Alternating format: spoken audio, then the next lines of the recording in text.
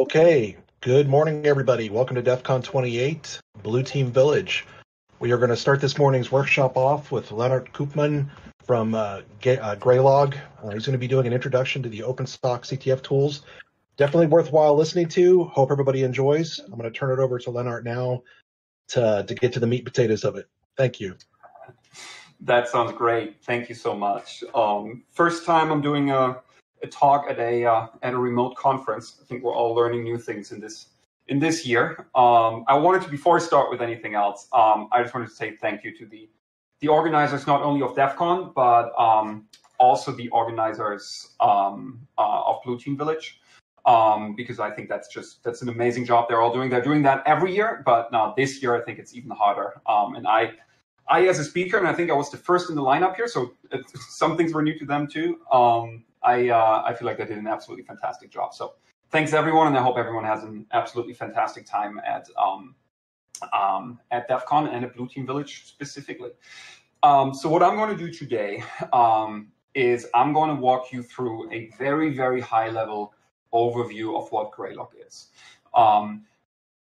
We're doing that because Graylog is also part of OPENSOC. And OPENSOC, the CTF of the Blue Team Village, if you're competing in it, you're going to be using Graylog a lot. So I was asked if I could give an introduction to it, especially, I think, for everyone, but even a little focused on the people that will be using it during OPENSOC. So I think this is going to be a fantastic overview. If you're new to Graylog, or if you haven't looked at Graylog in a while, or if you're generally interested in open source software, DFIR, log management, whatever. I'm going to walk you through it. Like I said, very high level. And very important, we're going to have a bunch of time for Q&A and questions at the end. That means that if you have any questions, we're going to go through them then, and I'm going to make sure that we leave enough time there. We will also be, when I say we, I mean we Graylog people are going to be around in the Blue Team Village Discord, and there is a Graylog channel there under the sponsors tab, and we'll be around there. We're in multiple time zones. There's a good chance you're gonna meet someone from us over there. I believe we have a little flag at our username or something that shows that we're part of Graylog, and we'll be happy to also answer any kind of questions that you might have, maybe during the CTF or an OPENSOC itself. Or maybe in general about Graylog. So we'll be around. We'll be happy to answer any questions you have. Next slide is the agenda. I'm going to be very careful with not moving around too much and not skipping through slides too fast. I hope there's not too large of a delay between what I'm saying and what you're seeing, so that is all in sync, but I'm going to be careful that works. If there are any issues, you can always post in the Discord channel. There are moderators there, and they can make me aware if there's something going massively wrong in any way. The agenda for today, you'll see this here on the left, I think. I only have like 3 real slides, because I want to really show you Graylog as a product. I want to show you what it does. So going to be a big focus on a live demo, but I'm going to go over one slide just real quick about me, then one about Graylog, give you a little bit of background. Then we can take a quick look at the Graylog architecture, not kind of in the level of detail for when you would get ready to deploy this yourself, but just to give you an idea of how the parts of Graylog are kind of coupled together, so that you can, when you use it later, maybe a few things might make a little more sense. I just feel we should take just a minute at the components of Graylog itself. Then, like I said, live demo. We're going to focus on analysis, because I think that's as a user and as an analyst, that's probably the most important part for you, especially if you're part of OPENSOC this year. But we're also going to look at some differences if you're used to other tools. I think that could also be a really important kind of question that you might want to ask. If you are used to another log management tool out there, maybe if you have questions about how Graylog compares to that, from kind of how do I use this? Does Graylog do that? Is there another way of doing that? So you apply the knowledge that you have already, so that you can really apply this in a good way with a new product like Graylog, right? And then, like I said, we're going to have a lot of time for Q&A.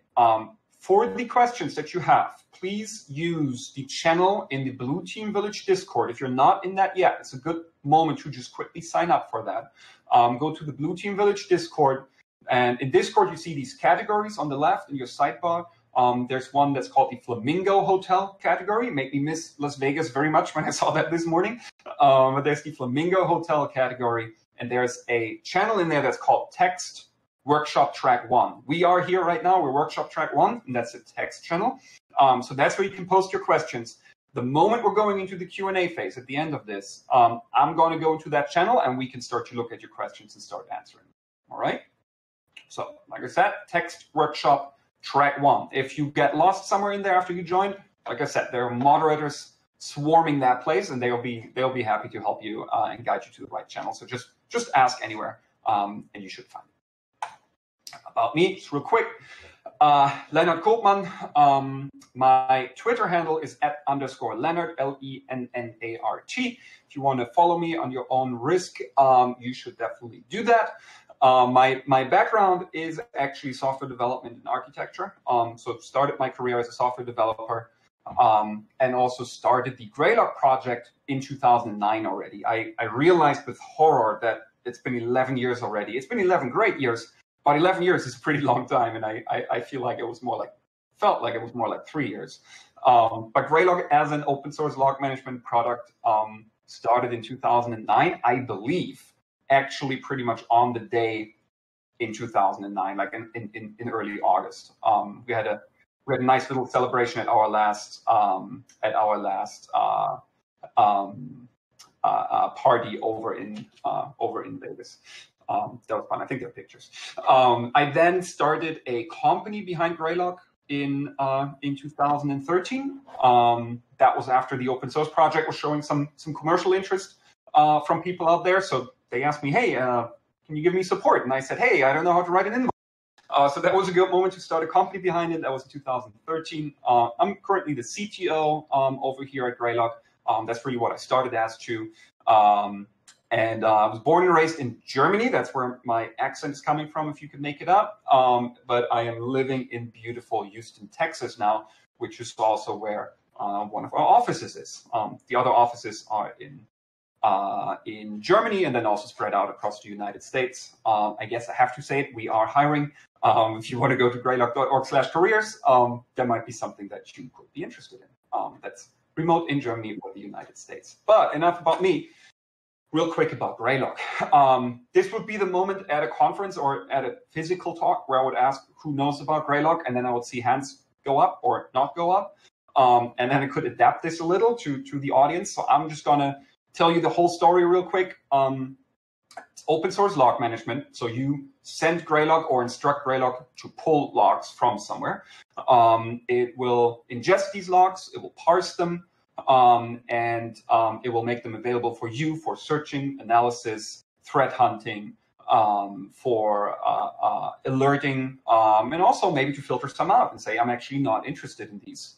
Throw them away, route them somewhere else. Really a way to handle logs that are being generated in your environment.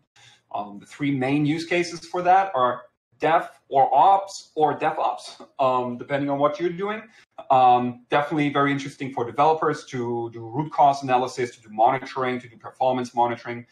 Maybe when they know that there's an issue on the platform that they need to research or that they need to investigate, they use Graylog to go into the logs and figure out what exactly happened and to make sure that either it doesn't happen again, or to put an alert on it, or simply to resolve the issue that's causing it. Same for ops. For ops, that could be just classic IT system ops. This could be network operations. See a lot of people using it for that.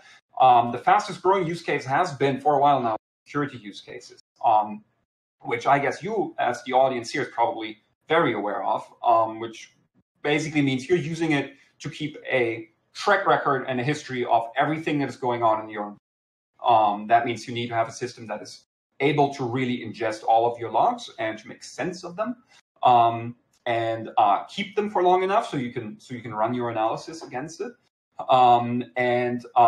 It will then allow you to set up pretty complex alerting, like you would know it from some SIM systems out there, for example.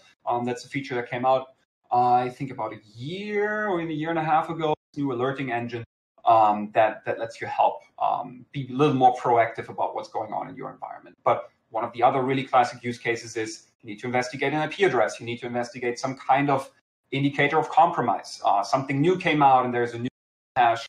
You want to make sure that that specific file has not been written anywhere in your environment in the last 6 months. Let's go in and let's see if that happened or not.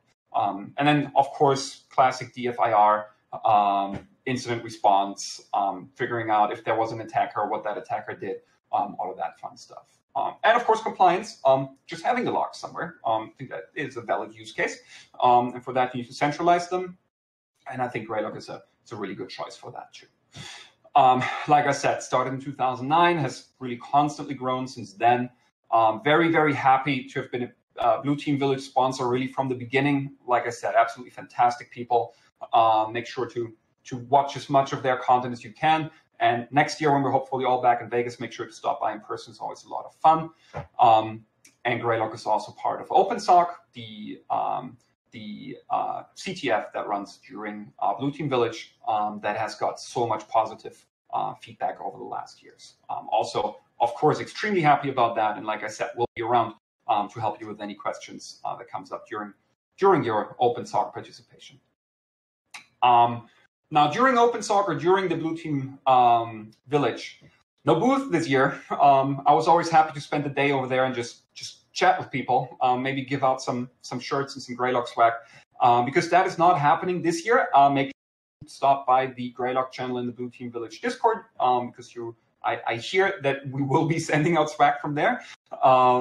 And then, yeah, we'll be there to answer any of your questions. Very important is that OpenSOC is not running the latest version of Graylog yet. They're slightly behind it for some very good reasons. So the demo that I'm going to show you is the latest version. If you see something that's slightly different, definitely reach out to us in the Discord channel, and we'll be happy to give you maybe a workaround or tell you where that is, or if it's simply not there and what else you could do about that. So just keep that in mind. But there's not there are some structural differences about where some elements are, but overall it's pretty much the same, and especially I would say the core ideas and the core principles are of course the same, because they simply haven't changed in the last months. And then most importantly, have fun, stay in touch. It's open source, so if you get interested in this, just start using it, start running it yourself. It's designed for that. And there are many ways to install and run Graylog, especially if you maybe just want to try it out really quick. There's some ways to get something up and running really fast. There's a big community around this that can always help you out. So I want to say, have fun at OpenSOC. I've only heard fantastic things about how much fun it is, so I'm sure you will have fun. And even if you're not participating in it, just download it, give it a try. It's open source. That's what it's all about. So the next slide here promises a live demo. Before we do that, though, I want to send you straight to the docs real quick, so we can look at the. Now I have to find where they are. First link here: architectural considerations, and we will not be detail. No worries. But I want to show you just really quick the parts that Graylog consists of. If you ever get stuck somewhere with Graylog, always go to docs.graylog.org if you feel like just looking it up yourself. That is up here, docs.graylog.org. That's where all of our documentation lives.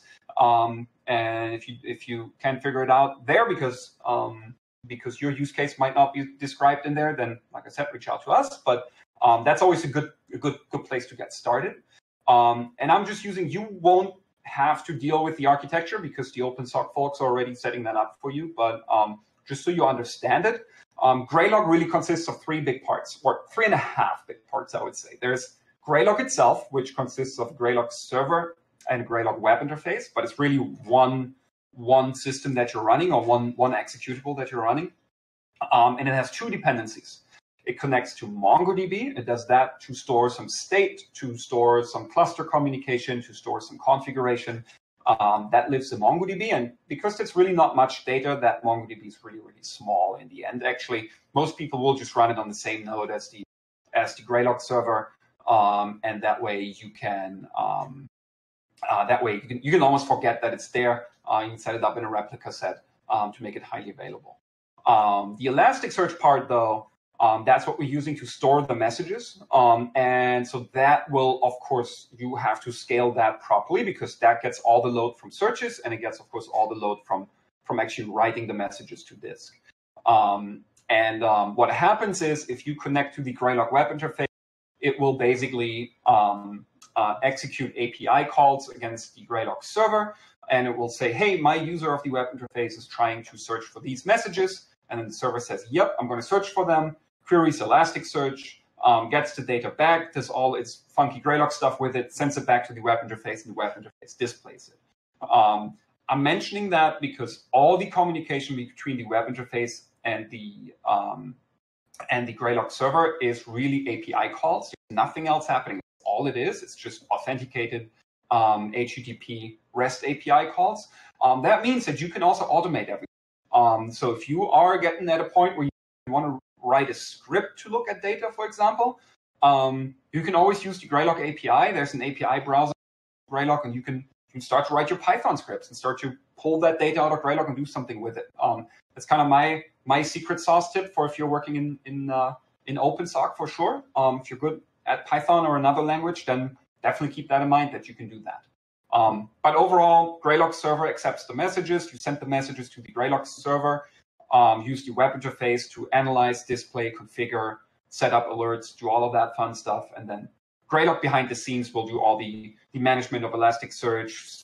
You can define your retention times, all of that. So if you're maybe used to the Elastic stack where you have to do a lot of stuff in Elasticsearch itself, for Graylog, you really just have to tell Graylog where the Elasticsearch is, and then Graylog takes care of the rest for you, so you don't have to become an Elasticsearch expert. I think that's a very important part. If you want to, you can scroll down here and look at complex look like with multiple nodes, clustering, load balancer in front. I think that is definitely out of scope right now for what you are about to do here, or if you just want to give it a try. But be aware that this is all documented here, and then there's also another setup guide that talks you through that. So should be a good place to get started. All right, so now we're going to the real life demo part. And I'm gonna, what I'm gonna do is I am going to walk you through, I made some notes here. I'm gonna walk you through 1, 2, 3, 4 areas really. And I wanna spend the most time in the search and analysis. Like I said, I think that's where most of your time will be spent. But I just wanna show you a few other parts of the system, at least real quick, so you're aware that they are there. So I always like to start in the system area, and that is simply because I think that gives you an idea of kind of the philosophy behind Graylog itself. Our idea is that you should have to set up a Graylog in a config file only initially and only once. Basically tell Graylog, where's my MongoDB search, give it some data it needs for to encrypt passwords, to set up TLS on the web interface, kind of this basic setup. And then from there on, we believe that you should be able to do everything from within the web interface. Like I said, those web interface calls are really just API calls. So if you want to use automation, you can just use curl to set up stuff automatically. But during, I would say, after a base setup, everything is configured in Graylog itself, and then Graylog keeps the configuration basically in MongoDB for you. What that means is, I just want to give you a real quick overview. We're going to go into that very deeply. But if we look at our pipelines, for example, that is where all of the message processing of Graylog is happening. This is not some API call where you have to post some cryptic language to. This is not a huge YAML file or JSON configuration or that. This is all, no, here we go. Here comes my Linux syslog, and I'm going to say, I want to parse some stuff out of it, and you just basically configure Graylog here with a very efficient and small rule language that then says, okay, everything that's Linux syslog, apply this regular expression on it, extract some fields, You'll see here on the right, this is all the functions you can execute on it. You can drop a message, you can check what a message looks like and then define other actions on it. You can thread intel lookups on it. You can run a whois lookup on it, DNS reverse lookup on it, run it against your own lookup tables. You can check if something is in a certain subnet. All of this processing happens, and this is very important. This is a very important thing that you need to understand, especially if you come from other systems. All the processing happens when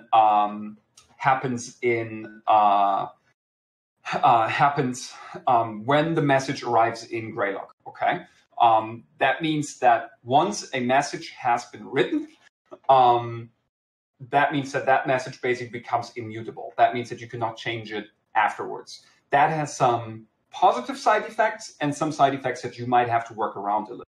What that means most importantly for you, if you're coming from a system that allows you to transform data while you search, Graylog simply won't do that for you, especially not in a way that you can then further search on. Everything that's in Elasticsearch is in Elasticsearch as it is. You can't transform the messages during search time. Very important to keep in mind. Of course, we've built our whole web interface and the processing in a way that you can still do all the good stuff with it. And it also means that we're getting a huge usability and performance hit from that in a good way, as in it's much easier to use. We hear a lot of people who come from these schema on read systems who say, that is useful for a bunch of queries, but overall, just being sure what data you're already looking at and not having to mess with like super complex queries all the time is actually something that in the long term, people really start to like. So just be aware of that. You'll see in the inputs area, you'll see where all your messages are coming in. We've got a whole section here for authentication. If you want to connect that to LDAP or an AD. We have API tokens. There's all kinds of authentication mechanisms happening here. And we also, that's the last thing I really want to touch on quick, is we have content packs. So if you want to export any kind of configuration, dashboards, reports, alerts, anything like that, and insert it into a different setup, you can export and import these things here using a feature called content packs. We got outputs. There's a whole index management here. How long you want to keep data. Then after that data has been deleted, you want to archive, you want to close it, you want to delete it. All of that happens here.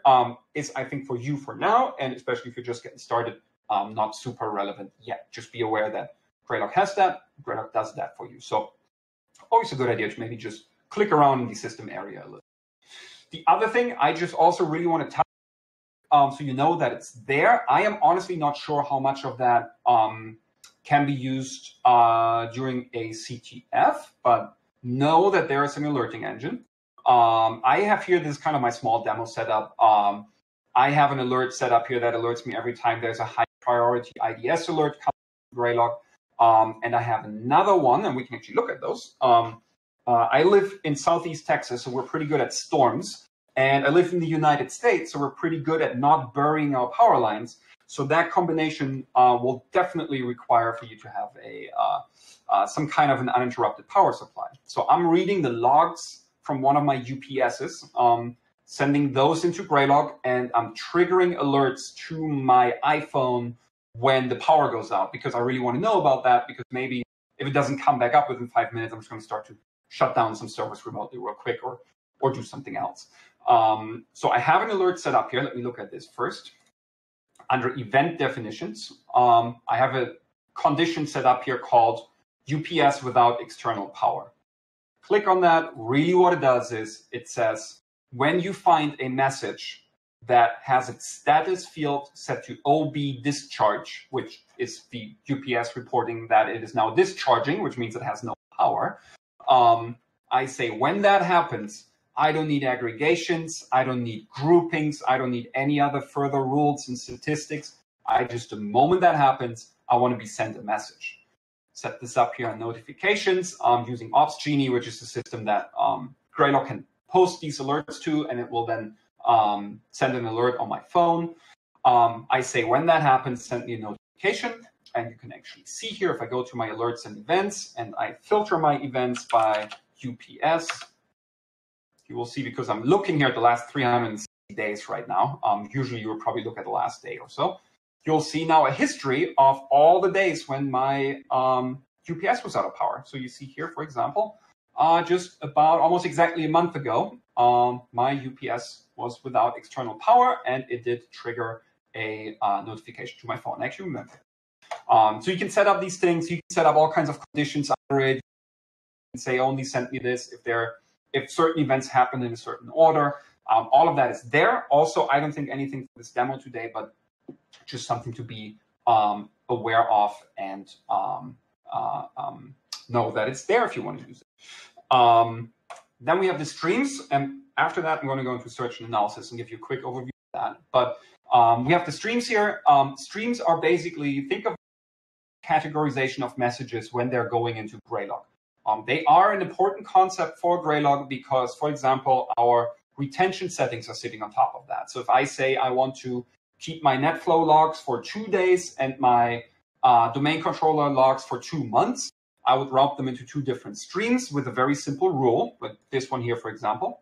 If the field Graylog type matches exactly the value NetFlow, then route this into the stream NetFlow. Another one here would be this one. Yeah, if the message matches the regular expression filter log at the beginning of the string, then route it into my firewall logs. I think here's one for, yeah, this is anything that has a snort process ID in it, route that into my IDS alerts. So you're basically pre-configuring or pre-messages, and you put all kinds of stuff on top of that. And like further processing, extractions, enrichments. You can put access rights on top of that and say only team A is allowed to see my AD controller logs, but my support team is allowed to see, for example, my database debug logs or something like that. Same for retention times. A bunch of concepts in Graylog streams. I think for you, if you're getting started with this or using it during OpenSOC, I think it's just a great way to make certain types of messages available with one click. Okay, so if we're now going into search and analysis. If I wanted to see all my firewall logs, I just click on the firewall stream, and it opens a search page that has the stream selector here on top, already pre-configured to only look at my firewall logs. I can select multiple here, so if I wanted to see all my firewall and all logs, just do that. This thing's going to update. Here we go. And now we also got my NetFlow logs in it. For this example, though, I'm only going to look at my firewall logs. I'm going to take this out again. Every time I make a change to a query, you will see that this is, you get this little yellow icon here, which means, hey, you haven't executed your new search yet. I don't believe this is the case in the version you're going to be playing with. But if you download it fresh, that's definitely going to be the case. So I have to manually execute that one more time. What we're looking at here is our search page. So I think this is what you're going to spend the most time in. So let me walk through kind of the main areas, and then we can run more, maybe execute a search query or two, and then I would say we go into Q&A, and I will ask a moderator to let me know when we run out of time during the Q&A. I think we started a little late, so just let me know what the best time for you as the organizers is. But you have 3 main areas here. You got the search query bar here on top. This is basically where you are selecting what exactly you want to be searching for, in which stream, what query, and also in which time range. That's always the first thing you got to think about.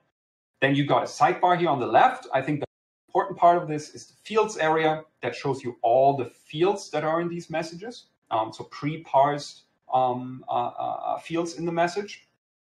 And then, of course, you got the actual result set. So everything you're seeing here, everything under the is your result set. So that is actually everything that Graylog returns for your search query. So let's say I don't want to search in the last 5 minutes. I want to search in the last hour. Okay, let's change that, execute it. Here we go. So now we're looking. You saw that this message count chart here changed. We're now looking at the whole hour. And I think that we can also, I don't think that's in this one yet. But you can also definitely generate a widget that shows you how many messages were found in total. We can do that in just a second, actually. So let's say we're looking at all my firewall logs here in an hour. You see that we had a little bit of a spike here. And this is, firewall logs are always great because they have a lot of data in it. How much value you actually get out of them is, I think, it's up to you. But it's a great example. And overall, the searches work the same for everything, no matter it's a firewall log, a Windows log, a Linux log, a Amazon API log, anything like that. So if I click on it, you see here, this is the original message that came into Graylog. Very hard to read. If I click on it, you get the details and you get what Graylog is actually returning. Okay? So you see that Graylog here has parsed this out into some fields, like, for example, the destination address and the destination port, header length, which interface it came in, which IP version it was the length of the whole packet that was let through, which protocol it was, and you'll also see here that in this case the action was block. Everything that I'm looking at here on these logs, I'm only sending me the block logs. So I'm not interested in what the firewall let through. I'm only interested in what the firewall actually blocked. Okay. So with all of this, you also see source address and source port. Let's say we only want to see the messages from a certain source, okay, where the source address is set to this value. What I could do is I could go into the search query bar on top here and say source underscore address equals, and then 1356, whatever I want to look for, okay? Much faster is to just simply click on the value. This context menu opens and you say add to query. And it will just build that for you and immediately execute. So what we're now looking at is we're looking at all blocked packets from the last hour where this was the source address. So basically all the packets this source address sent us blocked. Okay, so let's try to get a little bit of a better overview here of what that looked like. So I want to find out was this all TCP or both? So you see we have a field here called protocol. Try to get the top values. I want to see if they're all set. I see something like that. So protocol, show top values. This opens and you see that no, actually this source only sent UDP messages. Okay, let's go a little deeper and say, is this always the same kind of package? Do they all have the same length? Like it's very, very uniform? Same thing, data length, show top values. Here we go. And we see that actually all of these packages are UDP and exactly 278 bytes long. So that looks like we're just blocking the same package over and over and over again. Now, it would be interesting, this setup isn't doing it, but if we would run a whois lookup, that's a built-in lookup table onto this source address, or our GeoIP to see where this is coming from, who owns this IP address, look up the underlying ASN, do all of that stuff. I'm simply not doing that here in this setup, but that's all stuff that you could do. And now let's maybe say, I want to see, no, let's actually go back. I'm going to execute this query again. And what you're going to see is all the data in the result set, because the result set change has now updated. Now we see for the last 1 hour, for everything that was blocked, UDP, TCP, and ICMP, okay? I'm going to delete this widget here. I want to show you the aggregation builder. That's really the last part I want to show you here. For the search query language, go to docs.graylog.org. There's a whole page that explains the whole search query language for you. I don't want to go into too much detail here because you simply read it up there. It's pretty simple. It's in the end, if you've been using the Elastic Stack, it's the same language. We're just passing it through Elastic Stack. So if you're used to that, same thing. So whenever Graylog creates a widget, that is under the hood, in fact, an aggregation and an aggregation builder. So you will always see this little icon top right of the widget that you can click on and say edit. And now edit is going to show you the aggregation builder. And it has one very important drop-down box, which is the visualization type. Let's say you want to visualize this not as a data table, but as a bar chart and say, I really want to see 3 bars here with UDP the largest, TCP on second, and then a tiny one for ICMP based on the count, okay? You switch it up, bar chart. Here we go. Save it. I could now make a dashboard out of this, okay? Here we see for the last hour, we mostly blocked UDP stuff. Okay, interesting. You could, of course, if you really wanted to, make it I think they're much harder to read, but Sure, could do that. Graylog is not going to keep you from building weird charts either. So you want to make this a line chart? Sure, not a problem. Can do that. So this is our aggregation builder. You can do sorting. You can add multiple rows. We're going to do that in just 1 second. And you can also add metrics. So let's say I want to get the total bytes that were blocked over the last 1 hour. Okay. So we got the data length field here. Click on that, press chart.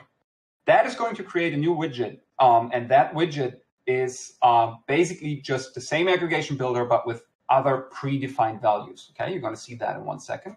Chart. Here we go. So now we got the average data length by timestamp.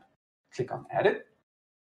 See, okay, that's our line chart. That's how much data was transferred per minute in this case, on average. But you know what? Let's make this a data table so you see what this looks like under the hood. It's like for each minute, it calculates the average data length. And with this kind of column row structure, you can put that into a bar chart. You can put this into a line chart. But I think what we're really interested in here, we don't want to look at the average data length. We want to look at the sum of the data length. Here we go. That a line chart. And now we see how many bytes were blocked in total. I just had to know that this was called sum. If you can do standard deviation, max, min, count, cardinality, average, variance, percentile. You can do all of that stuff with it if you wanted to. Okay. One more thing I want to show you, and then we're going to go into the Q&A. I really want to make sure that you start playing around with aggregation builder, because that one is extremely powerful, will really help you solve these challenges that OpenSOC is going to give you. One more thing I want to show you is, let's say we want to build an aggregation. We say grouped by source address, which protocol was used. Okay, so let's go into the source address, get the top values of that as kind of a start, edit. And we can add multiple rows here. So let's set this to protocol. I want to add a second type of row, which is protocol. It's going to update. And you actually see here that these have all only communicated with UDP or TCP. They're not really doing multiple things. So to explain this a little better, let's build pairs of source address to destination. Take the protocol out, add a new field, destination address. Here we go. So now you see, this is not really what I wanted to show. Let's do it the other way around. Maybe destination address to source address. Here we go. That's what I wanted. So you get this grouping where you say this destination address was reached by these source addresses. And you can go lower and lower and lower as you wish and add more and more stuff. So let's say as the metric, here's the third column. I actually don't want the count. I do actually want the total bytes that were transferred, so the sum of the data length. So without any kind of complex queries, established that this destination address was hit by this source address with this many bytes over the last hour. Okay, and I can make this a little larger, put this wherever I want. I could now save this as a dashboard, share it with colleagues. There's a whole concept of parameters in there. This is all stuff I don't want to go into too deep today, but that's all stuff that you can do, and you can also really start to combine this in very many different ways. What I can tell you is this might look like it's a pretty good learning curve associated with all these fields in the data table and the visualizations. I would encourage you just to play around with it. The worst thing that can happen is that it shows you either a chart that doesn't make sense or that it shows you an error when something really doesn't compute. Okay, you can't break anything. Just really start to play around with this stuff. Maybe think about something you want to visualize and just see how you would approach that. If you get stuck, go into Discord, and there might be someone who can help you from our team. And also, whenever you feel like, okay, this stops making sense, go back to the data table and look like what underlying data we're really looking at. Once you have multiple dimensions, you can do stack bar charts. You can do all kinds of stuff. So I would encourage you to play around with that. This is really an absolute core idea of what Graylog does and what you could do with it. So with that, I would say that's my demo. And as many minutes as we have left, I would use for Q&A. And like I said, if a moderator could let me know if we're kind of starting to run short on time or when it's time for me to stop, I would say we're going to do 5 minutes. I honestly hope we had a little more time. I'm going to do 5 minutes of Q&A. I'm breaking my promise here a little of having time, but I'm going to promise I'm personally going to be around in that Discord channel for the next days. So everything that's left after these 5 minutes, I'm just going to answer there. And like I said, there are a bunch of other people too, and I hear that there's swag. So Linux on the desktop, I do not know how to hide when you can't see it. So I'm going to go straight into that. Going to go straight onto this one here, and I'm going to try to find some questions. Okay. We have about 2 minutes, if you don't mind. Okay, understood. Thank you very much. We just like to move the questions over to the text window or the chat. I'm sorry, if we run out of time. Thank you. Understood. So I see a few questions here. Given that I skimmed through a lot of them, but I see a question about if there is an OVA. There is. If you go to graylog.org and you go to Get Graylog, big button here. These are all the ways that you can install it. There's Docker images, OVA, virtual appliances. We're integrating with Chef, Puppet, Ansible. And there are Debian and RPM packages to get started really quick. And the documentation is going to guide you through doing that. Okay, let me scroll down a little more here. This is available on Linux, and the best way to set up the environment is described in the documentation. In fact, it only runs on Linux. It does not run on Windows. So I would definitely recommend to run this on Linux. All of the official installation methods are going to be based on Linux for sure. I'm going to pick one more, and then I'm going to stick around in the channel and also in the Graylog channel, please. Let's see if I find one more. There we go. That's a good one. Is there some kind of how-to for reading in a log file written by another application? So you have another server, and there's something running on it that writes a local log file, right? How do I add these into my Graylog now? There are several ways of doing that. Graylog has a concept called sidecar to even remotely manage of collectors. That is, however, not required. You can also just use any kind of open source collector that's out there. I personally recommend FileBeats or NXLog. FileBeats coming from Elastic, they can send straight to our inputs, and you really just tell it, hey, here's a log, and please send me everything that goes into this Graylog system. It will buffer locally.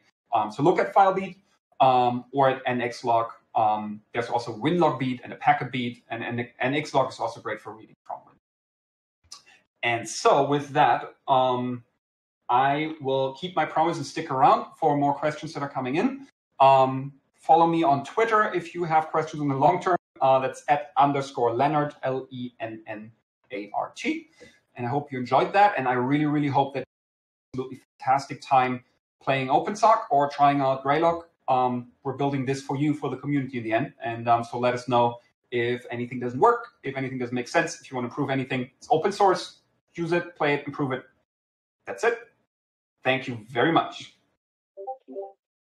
Thanks a lot, Lennart. Appreciate your time. Great presentation. We'll look forward to hearing more from you guys.